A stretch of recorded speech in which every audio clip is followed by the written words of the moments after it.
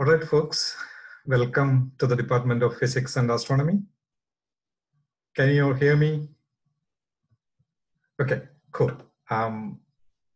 You can unmute your mic if you have a question. Anytime you're welcome to ask a question. So if you have any questions anytime, please feel free to talk to me, okay? All right, so I'll actually give you a brief overview on our department. Okay, I'll share my screen and then I will be available to answer your questions. All right. In the meantime, you can email me your name and your intended major so that I can email you back all the required information. Okay. Yeah.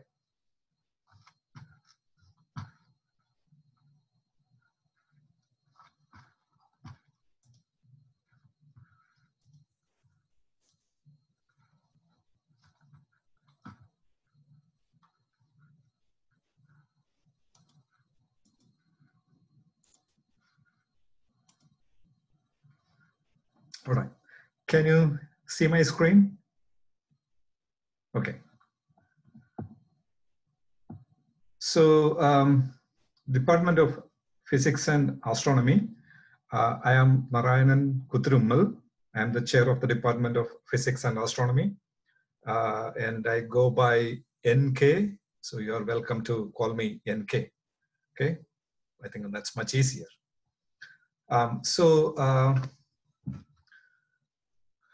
Few things about our department.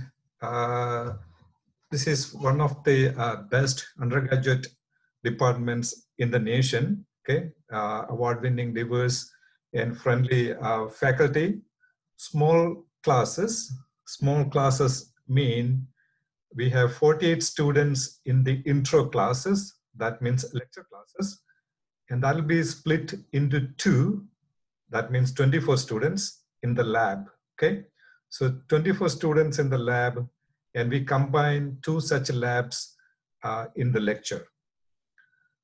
When it comes to upper division classes, you will see maybe between 10 and 15. Okay, so small classrooms, and we have excellent research opportunities, and I'll go through it if we get time. Research is required. All of our majors do at least a semester of research, okay? And some of them publish their papers, manuscripts or research findings in international journals, okay? So you can also consider that. And we prepare students academically and also for graduate schools. We have part-time job opportunities available in the department. You can be a TA, okay, for example. And we have several scholarships. I'm sure you might have already applied for some of those scholarship opportunities. And we have several outreach activities. We have the SPS, Society of Physics Students, Student Club. So it's actually one of the best fun departments to do your BS. Okay, cool. So quickly, let me go through some of our degree programs. We have BA, BS in Physics, BS in Astrophysics, and BA in Astronomy, BA in Meteorology, and also if you're interested in teaching, you can actually look into secondary physics education. Okay? And within the major, we have several concentrations. If you like, for example, energy aspect, you can actually take a concentration in energy production or computational neuroscience, operational meteorology, or atmospheric physics. Operational meteorology basically prepares you for National Weather Service jobs. You can take both operational meteorology and atmospheric physics concentrations, okay? That prepares you for National Weather Service jobs, plus graduate studies in atmospheric physics or meteorology, okay? We also have minors in physics, astronomy, biomedical physics, and neuroscience. I'm not sure whether you actually know the difference between BA and BS. Do you know the difference? Anybody? Yeah, I have, I think, a senior student sitting there. A BA essentially means it's a less rigorous degree. So you'll be taking less number of courses. Okay. A BS is a more rigorous degree. You'll be taking more physics, astrophysics, or mathematics and all. Okay. So if you're actually looking into graduate school, of course, BS. Okay. And when it comes to astrophysics and astronomy, we basically call BS as astrophysics, BA as astronomy. Okay, that's the difference. We also have a BS in systems engineering. I think some of you are interested in systems engineering. It's a new degree program that we just started, officially offered this fall. Okay, very interesting degree program. It's an interdisciplinary degree program, the first in the state of South Carolina. Okay. It integrates, all disciplines and specialty groups into a team effort, forming a structured development process that proceeds from concept to production to operation. Okay, that's what. So if you think about your cell phone, it's a unit, right? And it has electricity in it. It has, the display unit and mechanical parts. So it's actually a combination of several such units and forming a system. Okay, and that's our new engineering field. And you can see it requires, it's a bit intense in terms of credits. You can do it. It has 132 credits total, 92 in the major. Okay, so you have all the basic sciences and math. You have computer programming, you have systems engineering, and also you need the business supply chain management, okay, 12 hours. So it's engineering plus management, okay. I will answer your questions at the end. And we will be starting electrical engineering, not this semester, but next semester, okay. So that we are actually working on it. We just received the permission to offer BS in electrical engineering program. Okay, same 132 credits. Okay, I'm not going into the details of that, but it again requires basic sciences, liberal arts, electrical engineering requirement, computer programming, and of course some engineering electives. Okay, if you think about the department, it's departmental productivity I'm talking about, okay? So the number of degree awarded, 30, that of course it's not a huge number, but it's physics and astronomy. If you know, nationally, you don't see several physics and astronomy majors, okay? The requirement, you need all the mathematics and physics. And you can see the number of published research articles, 32, okay, that's approximate. That means those are the number of papers published by the faculty and also students group, okay, in the department, okay, and published abstracts. Students also go for conferences and present their work, and that's possible. And undergraduate research students, you can see our faculty mentored about 62 students, and most of the students are actually, they do their research during summer. Okay, and summer, and it's mostly paid.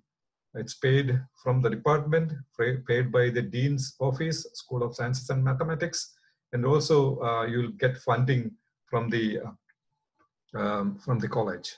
Okay, and you can also see the grant amounts received. And this is, you can see, the American Institute of Physics Statistics. You can see the College of Charleston right there. This is the number of graduates produced in physics, okay? And there are 492 departments in the nation offering only BS in physics, okay? And among those departments, if you look at it, we are number 16 around in the nation, okay?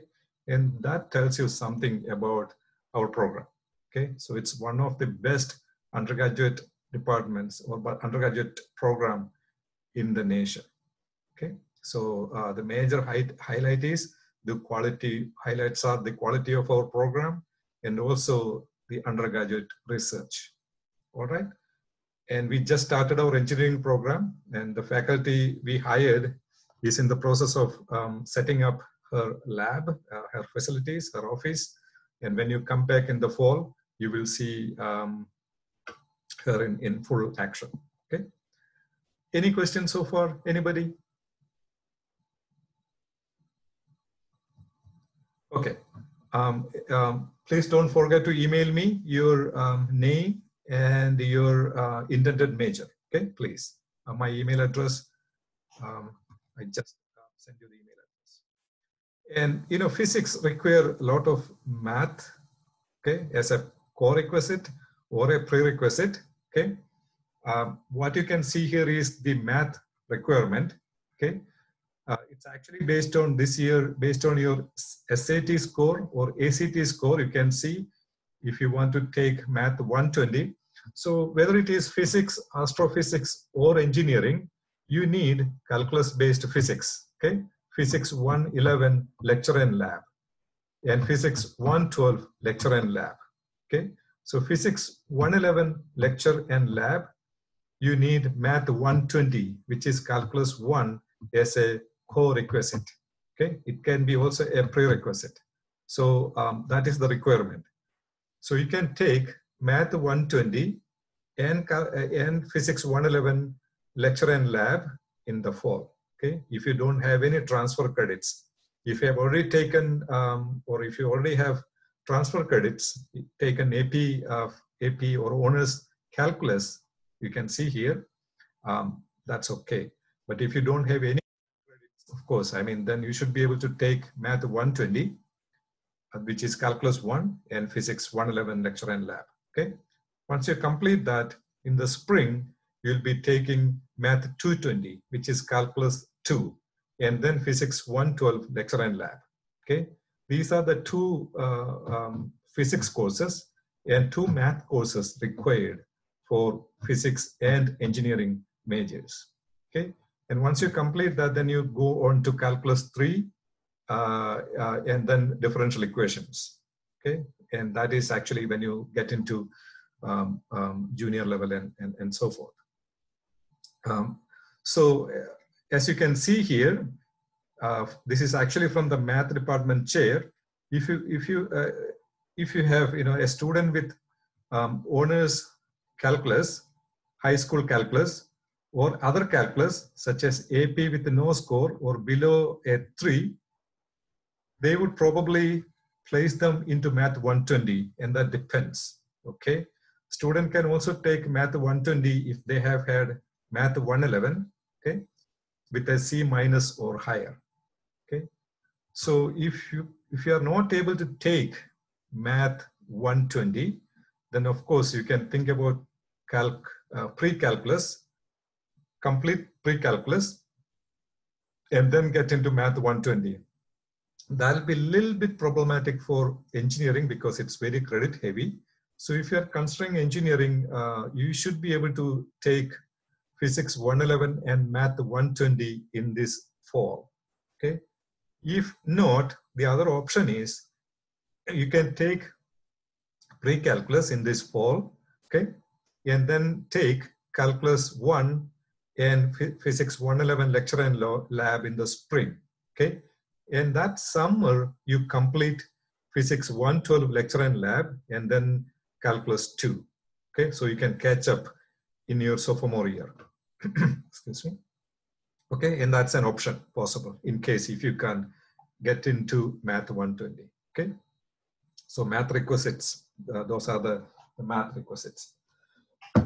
Excuse me. Do you have any questions so far?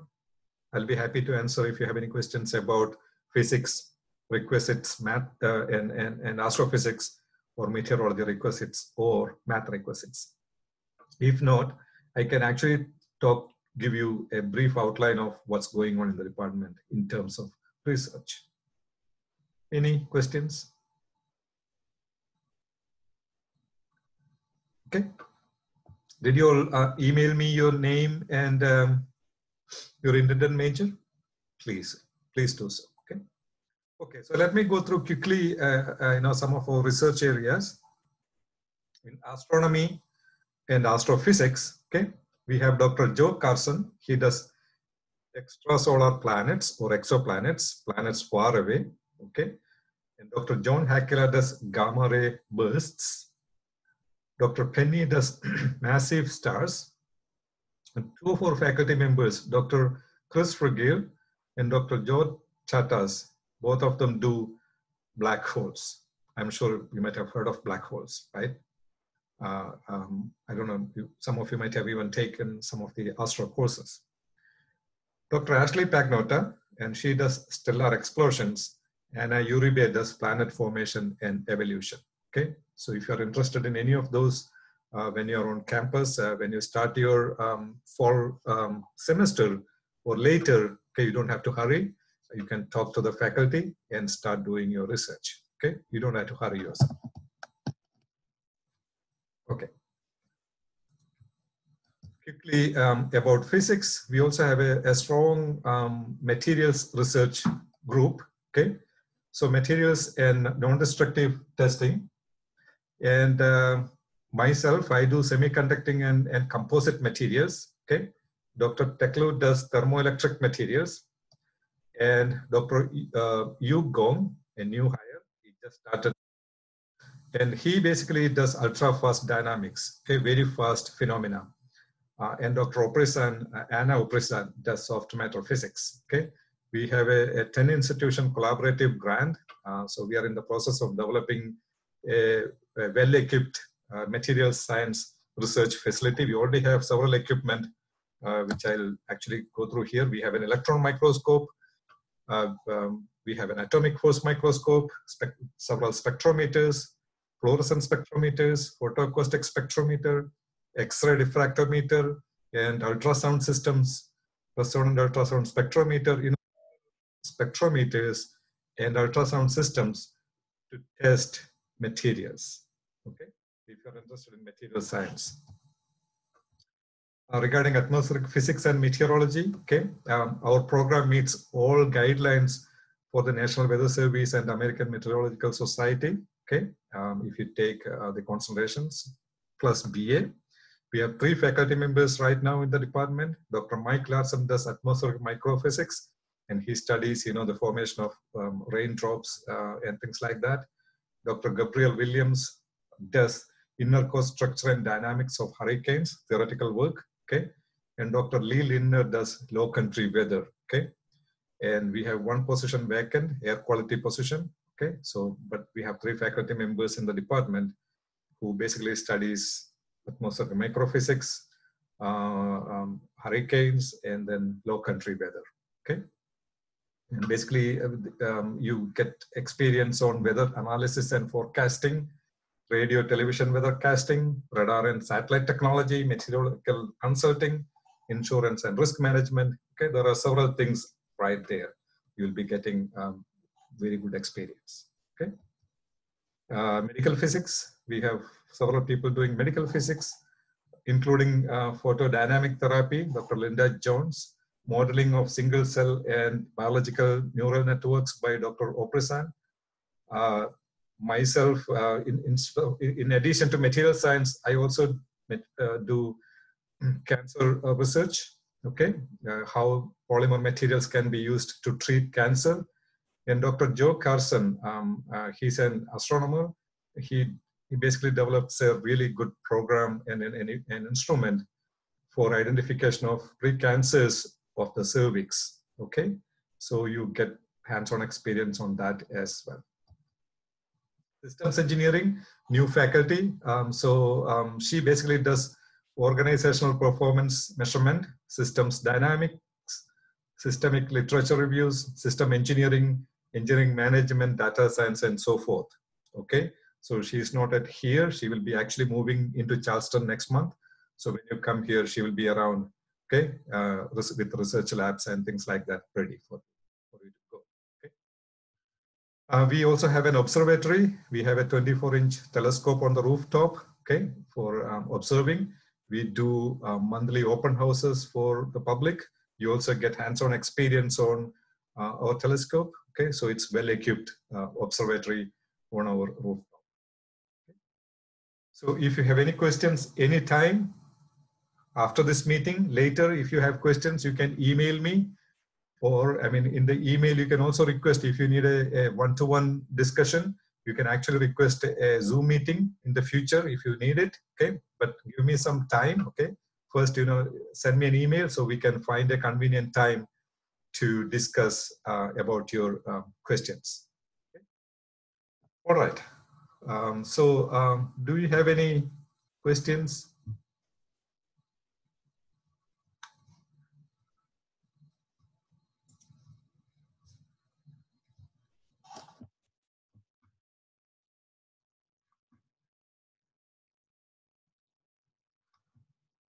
Do you have any questions on anything that I discussed? You can unmute your mic and welcome to ask questions.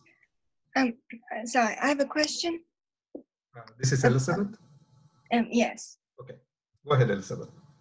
About the NASA class, when you do the mission and stuff, is it different every year? The mission class? Is the subject different every year? Yes. That is actually done by Dr. John Hakila. It's team taught, Cass Runyon in the geology department. And they basically come up with a topic. Okay, so it's team taught. It's a very interactive, very applied kind of course, like, mission to Mars or something of that sort. So it's very applied kind of engineering sort of course. You will like it. I mean, there are exams or anything, it's project based. And the topics are all selected by the two faculty, not me. Oh, okay. Thank you. No problem. Any other question? I have a question. James? Can you explain the difference between the honors Calc 1 class, the honors physics class and the honors and the non-honors physics classes? Okay, a good question. The honors class, if you look at it, it's a bit more rigorous and kind of research based, okay?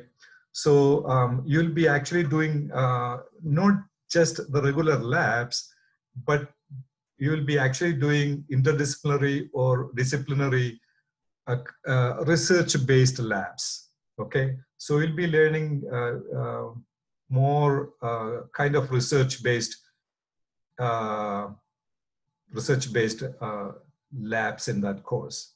And it may be, a bit more rigorous. Mostly we follow our physics 111 or 112 structure, but you will see variations occasionally, making it a bit more applied, kind of research oriented. Are you planning to take honors classes? Yes, and I wanted to know if it's possible to take Calc 1 and the honors class at the same time as co-recs, or is it a pre-req situation? Honors college mostly like students to take honors classes. I think Math 115 is the honors equivalent of Math 120. So they basically ask you to take all honors courses. If you actually planning to get into the honors school, most likely you'll be asked to take all honors classes. Yeah. Otherwise, you can take just physics 111 and 112, and Math 120 and Math 220. Thank you. So, did you all have some sort of transfer credits, like, for math? Anybody took Math 120? That means high school calculus, honors calculus, or BC calculus? Okay, then you can transfer it. You don't have to take those classes here. Anybody, any physics background? Like, honors or BC physics, AP level physics? Yeah, any question or concern on your classes, like, physics or math?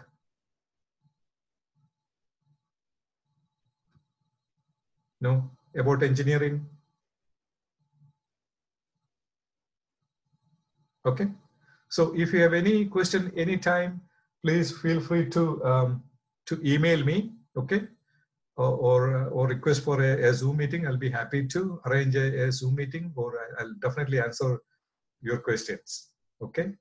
But if you have any questions, I'll be happy to answer right now, or you can always ask me questions anytime. Okay, just send me an email and I'll be happy to answer your questions. Okay. All right, so welcome to the College of Charleston once again, okay? And I look forward to see you in this fall, okay? And I hope everything goes well and we'll be actually able to meet in person in the fall, okay? But again, email me your details and I will email you back all the information that you need to know about the department and about our program, okay? So no more questions? Okay. In that case, all right, folks. See you this fall. Okay, and take care.